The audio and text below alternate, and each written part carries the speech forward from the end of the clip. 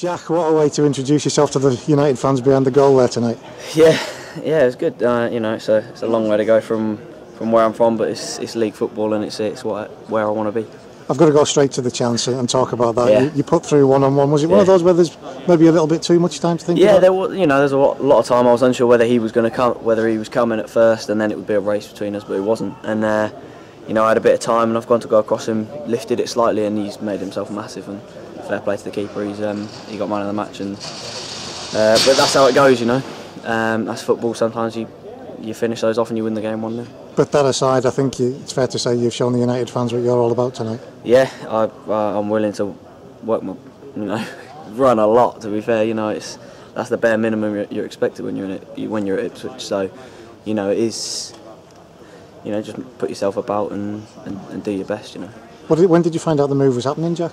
I found out after, well, it was just before Ipswich played Reading on Saturday. Found out that I was, you know, there was interest, and thought, well, yeah, it's league football, great opportunity, and then found out the more finer details once I spoke to the gaffer.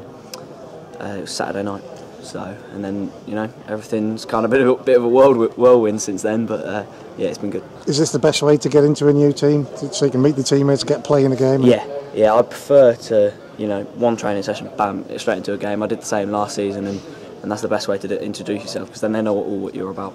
Woking conference level, you must be ready to make this step up and show people you can play league football. I feel I'm ready to play league football, and I feel that I'm ready to definitely. You know, I love my time at Woking. I got a lot of time for that club. They did a lot for me, and you know, I feel that I'm ready to make that step up to League Two, and then hopefully make my way up back into it, which is first team. And working beside somebody like Billy Paynter with the experience he's got can only be a good thing. Yeah, definitely. You know, he wins his head as he puts himself about. He's a very good player for me to play up front with and learn off. And the lads have had a bit of a stuttering start to the season, it's fair to say. To be part of the first point, that must be good for you, Jack. Yeah, massively. You know, I'd heard that they you know, struggled a little bit, and on Saturday they weren't at their best. So, you know, I'm here to do my best and hopefully, you know, improve the team. No chance to relax, really. The games come thick and fast. Yeah, they do, you know, but that's how I like it, you know, no time to think and bam, straight into it.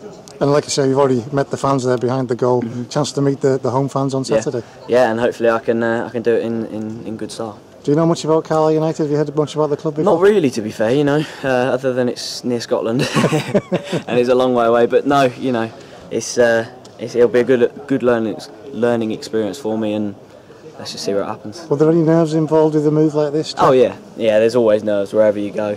Whenever you're meeting new players, new teammates, it's always nervy. But you know, the lads are great, and it's good to be here. Do you come here feeling like you've got a point to prove? Yeah, I do. I feel I've you know, wherever you play, I've got to cement a place in this team. You know, just because I've come somewhere else doesn't mean I'm guaranteed a starting place. So hopefully I've kept my place in the team. Super.